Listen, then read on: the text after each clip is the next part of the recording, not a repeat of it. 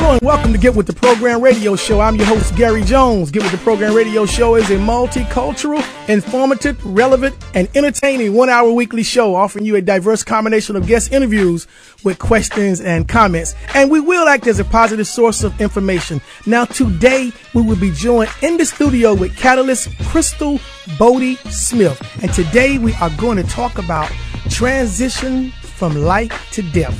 Transition from life to death. That's going to be a very good conversation. And Crystal is also the author of the book Final Wishes, which all goes hand in hand. So your final wishes and things that you're going to do, life after death, you got to make sure that you're prepared when you leave here, man. I mean, Final Wishes, you got to get that book too. I mean, a guide for transitions from life to death. Hey, man, it's a new release by her, so make sure you check that out. But in the meantime, before we get started with the interview, I got to reach out to my man, comedian Gravedigger. Gravedigger, my brother, talk to me, Grave. What's happening? What's happening? They got me all bundled up here right now. The FBI is over to the house right now. They serving papers on me. I'm going to have to get up out of here, Gary. Guess what the paper said? They trying to arrest me for touching myself in 1977. Gary, I gotta get out of here. They put me in the back of the car. Y'all pray for me. Y'all get some bun money for me. I'm out of here, Gary. Gotta go. This is Dr. Gail Hayes coming to you from the Handle Your Business Girl Empowerment Zone, where we help you to handle your business where you do business. Turn on your light.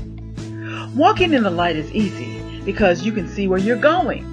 It's walking in the dark and being willing to expose hidden things that takes courage. Are you strong enough and brave enough to clean out the ugly things lurking in the shadows once your light illuminates them? Remember that these things fear you or they wouldn't be hiding. They draw their strength from the darkness. So, turn on your light and handle your business where you do business. Promise you, the light will make it easier. This is Dr. Gail Hayes coming to you from the Handle Your Business Girl Empowerment Zone, where we help you to handle your business where you do business.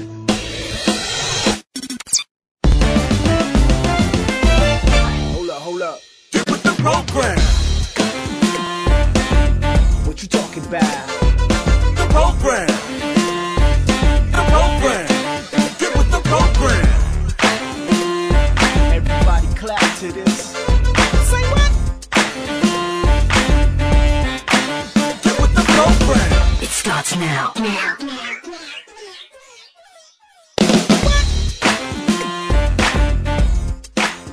Hello and welcome back to Get With The Program Radio Show. Again, I am your host, Gary Jones.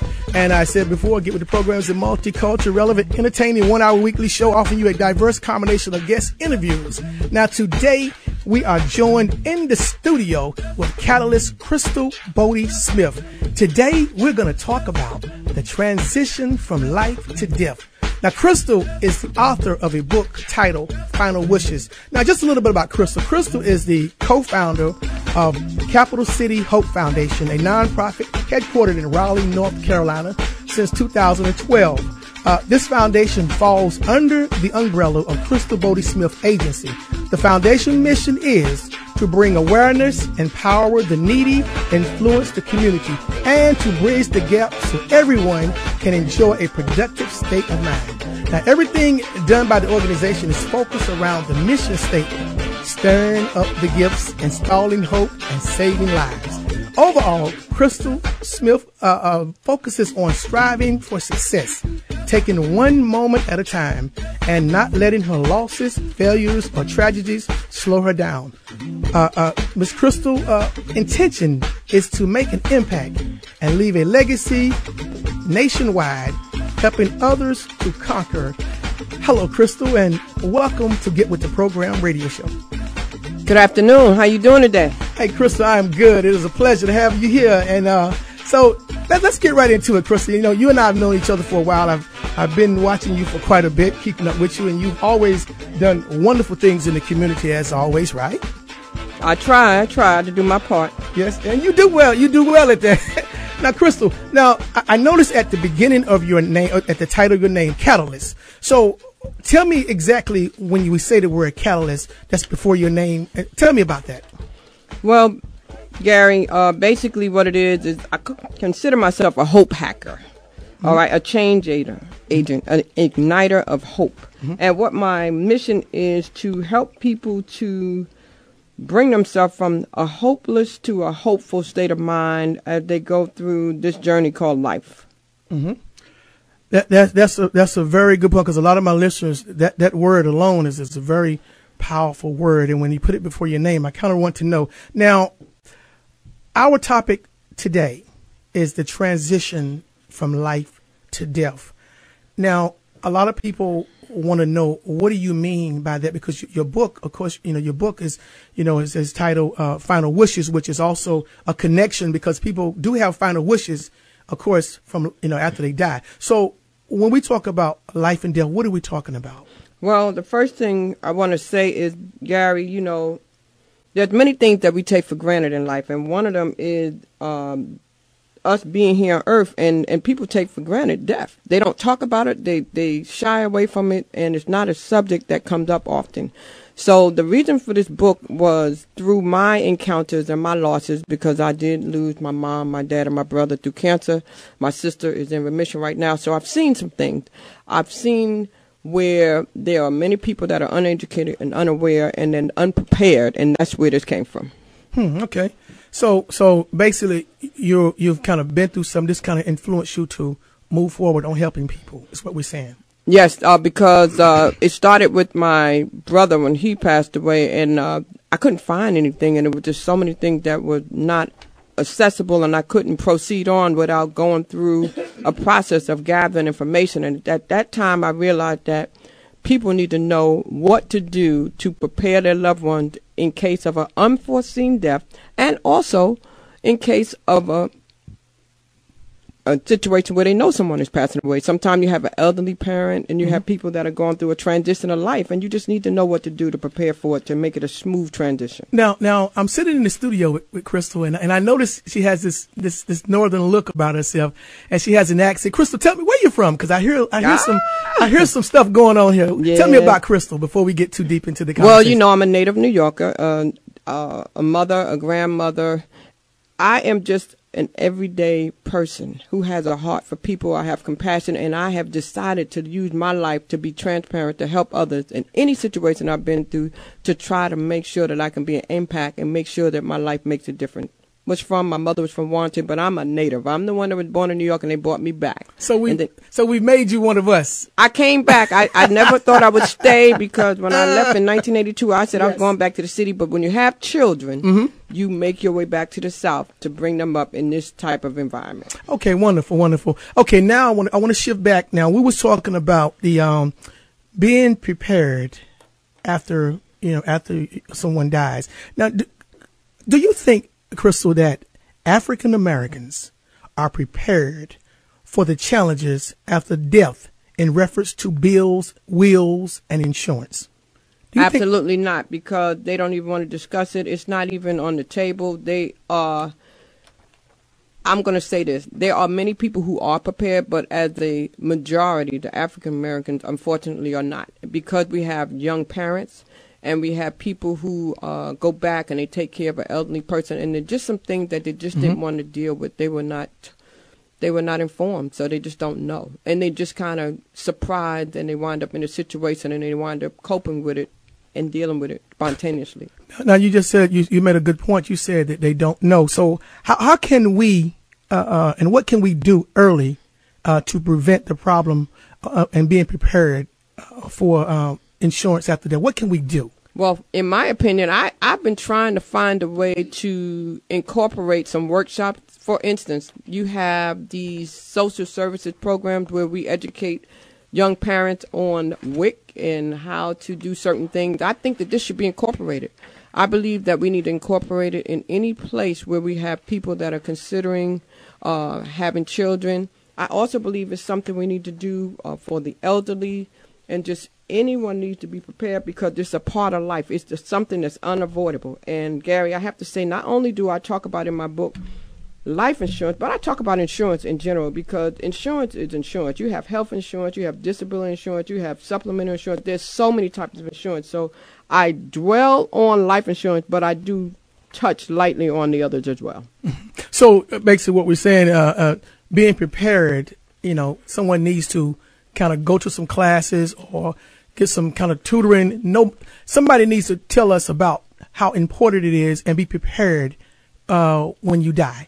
Well, you know what it is, Gary, is people need a guide for transition. And this is everybody. I mean, you have the young adult who needs direction. You have the person that's aging and they need to know how to leave instructions for their loved ones.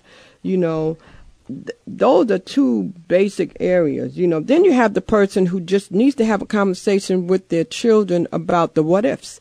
And the reason why I say this is because oftentimes here lately in this generation, in this decade, you see so many people doing what we call a GoFundMe.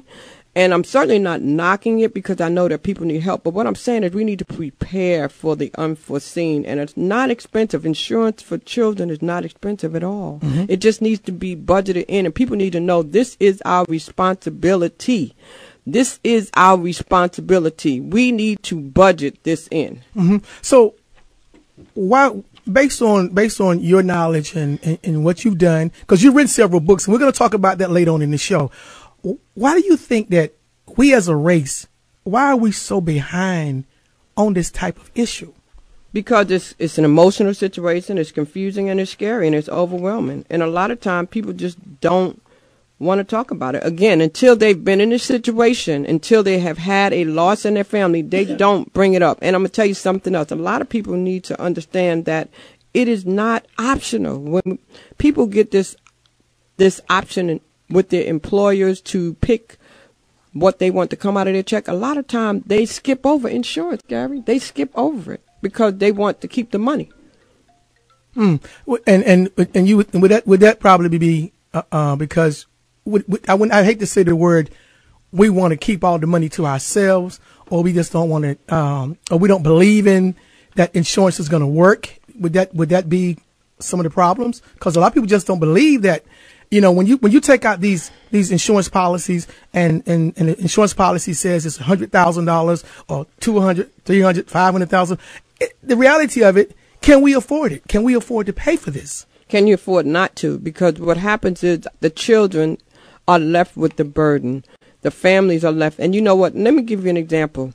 I know a young lady about 3 weeks ago that she was a sibling. She had 8 brothers and sisters, and the grandmother was sick, and the grandmother passed away. And what happened was the children found out that the grandmother had died, and they went to prepare for her funeral, so they went to get her paperwork. Well, guess what? The grandmother canceled the policy 2 weeks prior to because she didn't have the money. Had she had a conversation with her 8 children and some of the grandchildren, they could have helped her with a payment that might have been $50, $60. Mm-hmm.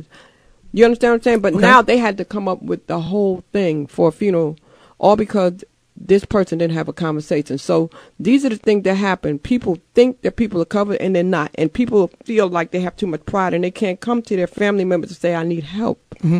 Now, I noticed that throughout my career in watching people with insurance, a lot of this is a trickle-down effect because we as African Americans, we don't make quite a lot of money as some other races make. So if you're making the money, you can buy these high insurance policies.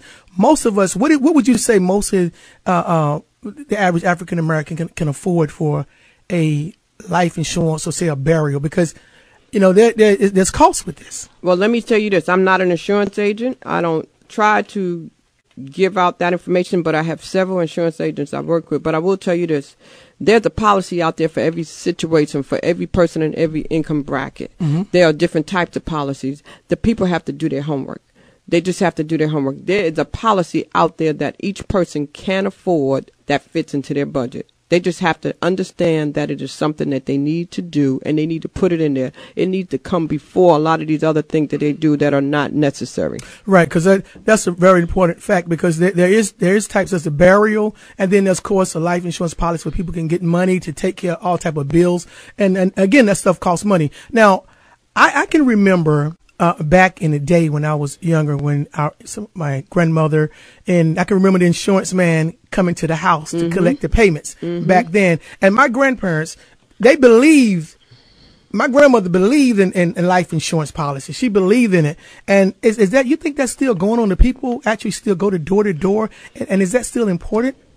Because a lot of us can't get out. We're not educated. And you mentioned before, we need to be educated on this. Somewhere we need to know more about this. Exactly. To answer your question, I do not think that in this generation and in this day and time that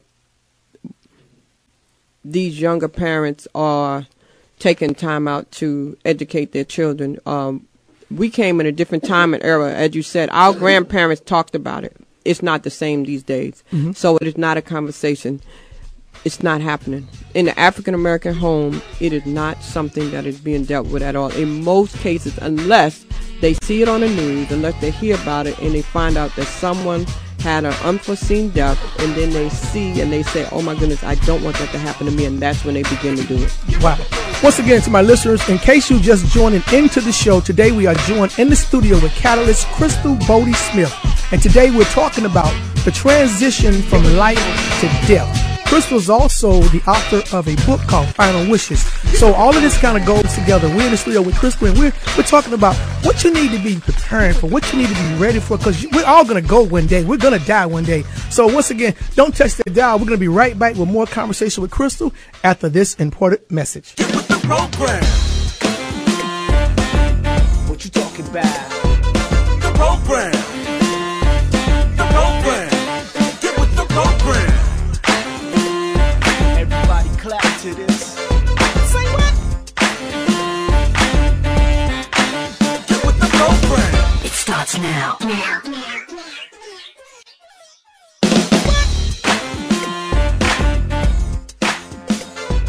Hello and welcome back to Get With The Program radio show. Once again, I'm your host, Gary Jones, and today we are in the studio with Catalyst Crystal Bodie Smith, and our conversation is transition from life to death.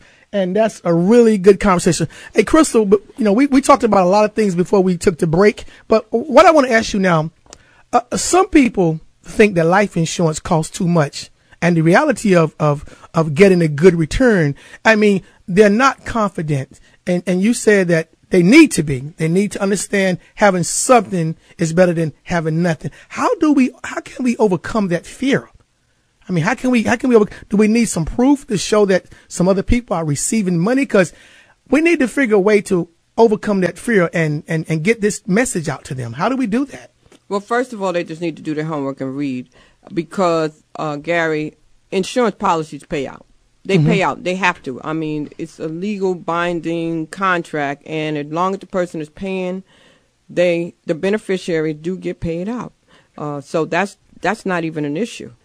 Those people that are concerned about it, I don't think the concern is paying out. I think the concern is it important enough for me to do it? Well, guess what? We have car insurance. But we don't need it. But we're forced to have car insurance because we can't drive a car because DMV said we have to have it. There's nothing forcing us to have life insurance. Good point. Do you think we should be forced to have life insurance? We need to be forced because it's not fair to the children. These babies are born into this world unprepared, and it's not fair to the family members that are left in these situations having to cover and make ends meet and do what they have to do because somebody passed away and they did not lay it out for everyone. Now, you made a very good point. You made a very good point that we are to be forced to have life insurance. That's a very good point, and I'm digging that. So I want to touch back on that again because that's a good point. That might be something that we just started on, because health insurance has been forced to have health insurance. So now Obamacare, yes. Yeah, life insurance is something we need to think about. Do you think now with our current president in office, and do you think that with the patterns that he's going with insurance and the decisions that he's making, do you think he will have some kind of effect on life insurance down the road? You know what? I definitely need to plead the fifth when you start talking about this current president, because then I'm going to get all off topic with that, because I don't know what that man thinking.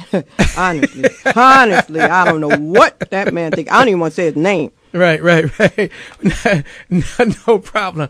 So, wow, that's interesting. Now, when I noticed that when funerals, because when someone dies, particularly in some of the African American communities, there's always some arguments. Drama. There's drama. Go ahead and say it. I hate to say drama. Not for everyone. I'm not going to say everyone, but it be somebody in the family that you just been wanting to say something to, and it's drama. And then if it's money to be split with these insurance policies, there's going to be somebody that's the executor of the account, and somebody's going to be in control, and there's arguments. So what do we do? I mean, why do we go through this type of stuff? Because it's not written out. It's not pre-planned. And this is what I'm saying. Not only am I saying that we need to get insurance, the reason this book is called Final Wishes is you need to lay out who you want to handle your business. If you write everything out, there's no room for argument, except for those who just want to challenge everything, because there's always going to be that one person that's going to challenge things. But it does definitely cut back on those situations for sure. If you write it out and you make the plain, then people have to abide by what you wrote. If you don't write it out, then they're going to just do what they want to do. Then we're going to have a problem. And that goes back to part of the Final Wishes, because we're going to touch the Final Wishes, the book that she's written. We're going to touch on that. Now, what are some of your personal experiences or compelling arguments that have influenced your thinking around the development of hope? Because me and you talked earlier about how important it is to have hope in your life. What influenced you? What happened? Because people do things. They're driven to do things behind influences. What happened to you? What made me a hope catalyst? Wow, that's deep. That's a whole nother segment. That's like a whole nother hour. Okay, I mean, Crystal had become a hope catalyst because of the deaths in the family, because of the mistakes that I've made in life. Mistakes. One of the mistakes, let me be transparent. One of the mistakes I made was on an insurance policy. Wow. I made a mistake on an insurance policy that made me write this book, because I want to make sure nobody else makes that What happened? You mind sharing? It was an omission that I made, and that omission cost me $100,000. Cost me $100,000. Also, one of the things that helped me to write this book was, if I can be transparent, because people, if you live in certain states, sometimes you have what you call common law husbands and wives. And I'm just going to be transparent, because, like I said, my life is for a purpose to help somebody. Use my brother, for example. When my brother passed away, when he got sick and the doctor gave him 6 months to live, when I went to New York to help him, and I did go to his job and check all the paperwork, well, he never changed everything. So his ex was on everything. And this is why I'm telling people, you have to go back and you have to read. When you go back and you go take care of a family member, especially the elderly people, don't take their word for it. Go check the documentation, because sometimes these elderly people, their stuff has expired. They've termed out of their life insurance and they need to get a new policy. But going back to my brother, what happened was everything still had his ex-girlfriend on it. Wow. And he thought that he had changed it, but he didn't.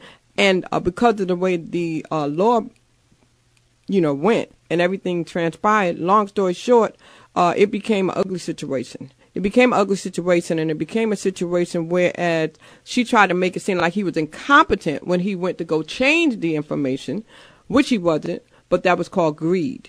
So, again, when I tell people go back, dot your I's, cross your T's, protect your family, protect your children, especially when, again, another situation, when these husbands remarry, and then these stepmothers, these evil stepmothers come, and they try to keep these children from getting what's rightfully theirs.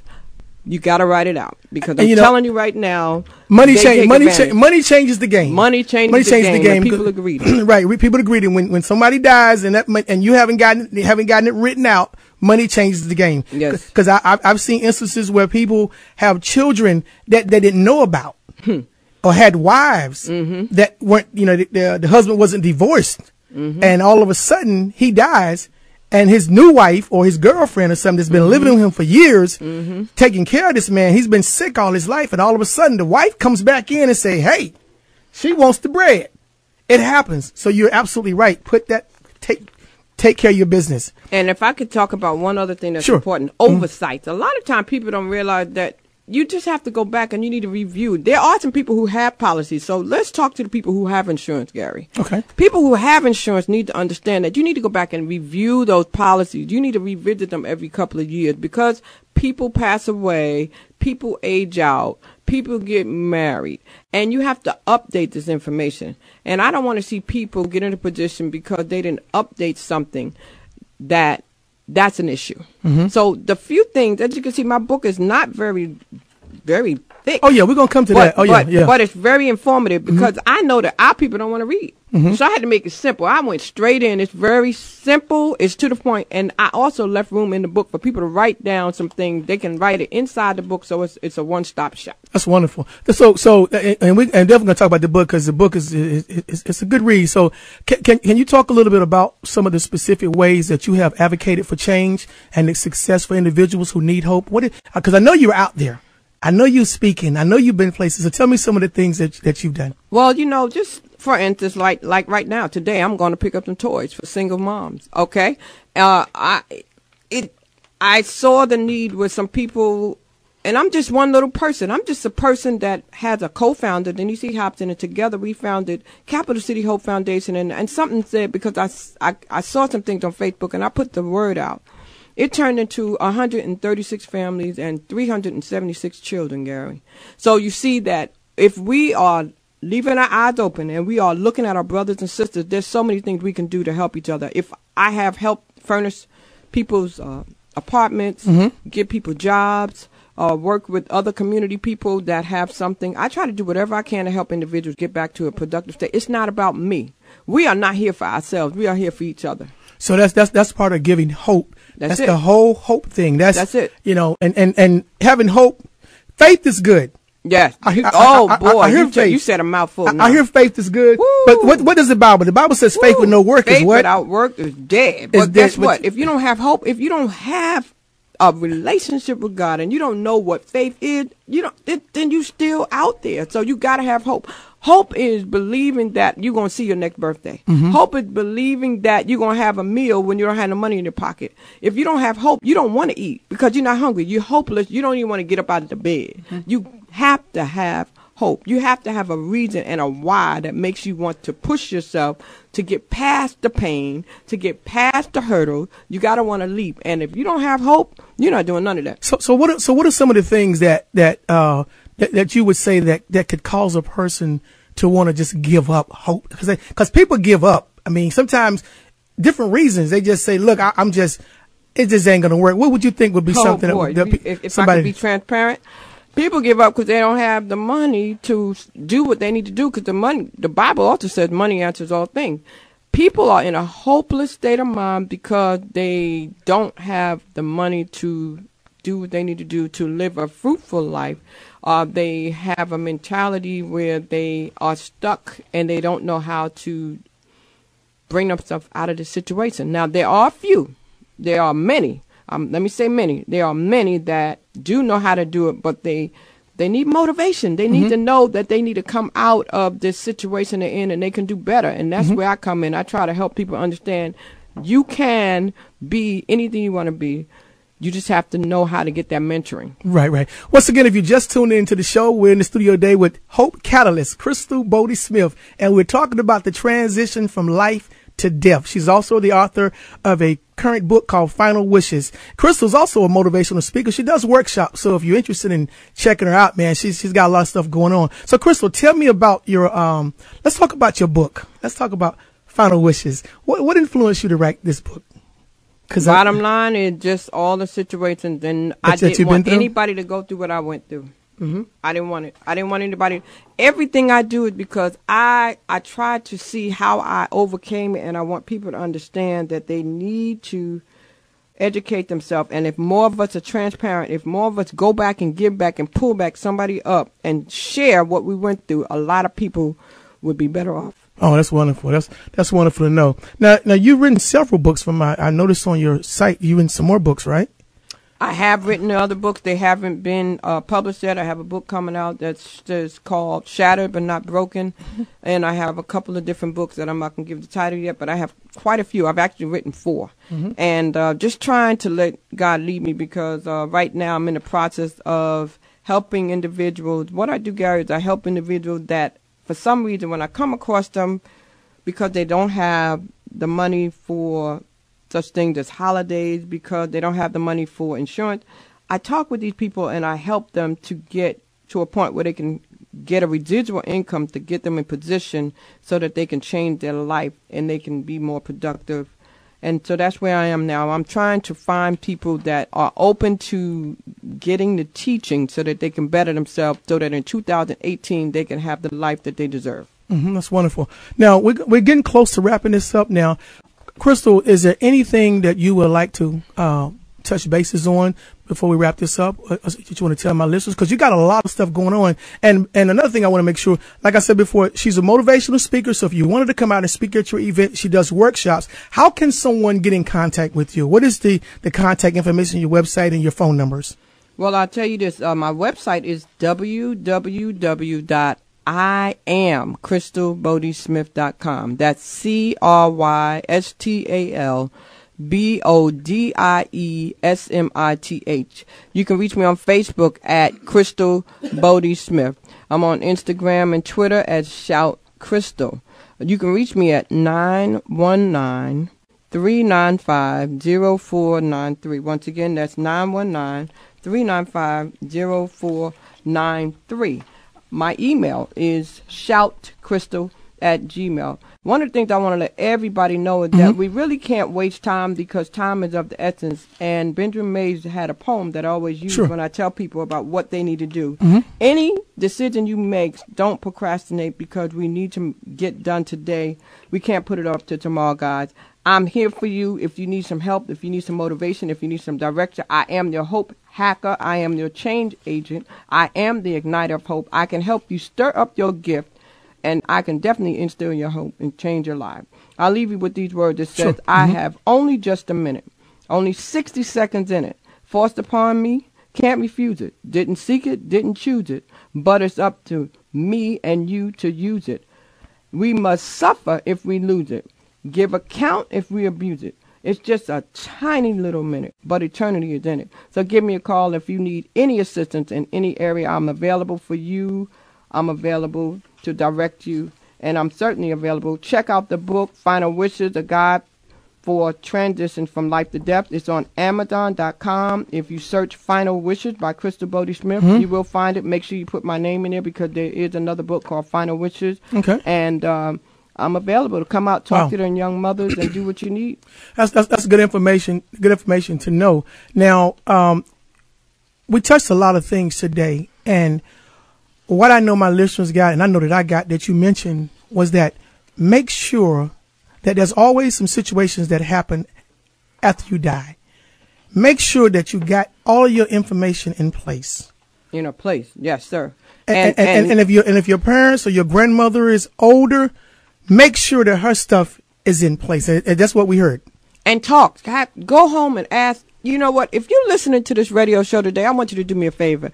After this radio show, I want you to turn to the person. I want you to go to your parent. I want you to go to your sibling. I want you to go to your children. I want you to ask them, do you have insurance? Is your insurance policy paid up? Have that conversation and ask them about it. And ask them, what are your final wishes? Just ask them. If you're a business owner, you need to know. And you need to convey that, because if you want your business to continue, you need to tell your family how you want them to continue your business. That's a part of final wishes. If you're a parent, if you have to decide how to distribute the monies, who to split it up with, you need to decide if something happened to you, who you want to take care of your child in the unforeseen situation. You need to know, is it going to be grandmama? Is it going to be your Aunt Sue? Who do you want to take care of your child? You need to have these conversations. It makes it easy. It's just not fair. It's not fair, guys, to leave it on people to have to make these choices. Give them directions and pay for some insurance. A child, an infant, $2. $2, you can get insurance. $10,000, you can bury them. $5, $10, stop getting their hair done. Stop going out there and spending money on unnecessary stuff and put it on insurance. Wow, that ran chills through my spine. I'm telling you, because she's absolutely right with that. Make sure that you have everything in place. Make sure your I's are dotted, your T's are crossed, because at the end of the day, once that person is dead and gone, and if there's things to be split, they can't say anything about it. It's just a big argument if you don't have it all together and in place. And, you know, also, I've seen instances where the parent that was living have left something in charge for a particular child, but that child at that time when at the time of the death may not be in a position or may not be stable enough, could be doing something that they shouldn't be doing with the money. Let me just be straight with it. They could be doing drugs. They could be doing anything, and they may not do the right thing with the money because time changes things. So make sure that who you leave stuff with, should they have a backup? Stipulate in there. You can stipulate certain things, like if you leave money to a certain child, you can stipulate they only get a certain amount. You can put it in a trust. You can definitely write it out. Get an attorney. I am not an attorney. I am not an insurance agent. I am just like you. All I'm saying is get someone with the expertise and let them guide you. If you need direction, call me. I'll point you in the right direction. I have people I work with, but you just need to take care of it and find out who you need to talk to and get it done. Wow. Crystal, thank you so much for being here with me today. I really appreciate it. It's a pleasure to see you. Yes. Once again, if you just joined the studio, we had Miss Hope Catalyst Crystal Bodie Smith in the studio today, and we were talking about the transition from life to death. Such a wonderful conversation. If you missed it, hey, you missed a good one today. You just never know. But you can get in contact with Crystal. She gave you the information. She gave you the website. Give her a call. She'll come out and speak at your event, and she'll bring a workshop to you. Hey, man, it's all about knowing how to make things happen. Once again, I am thankful that you tuned in today to Get With The Program Radio Show. I am your host, Gary Jones. So until next time, always remember to do what? Get with the program.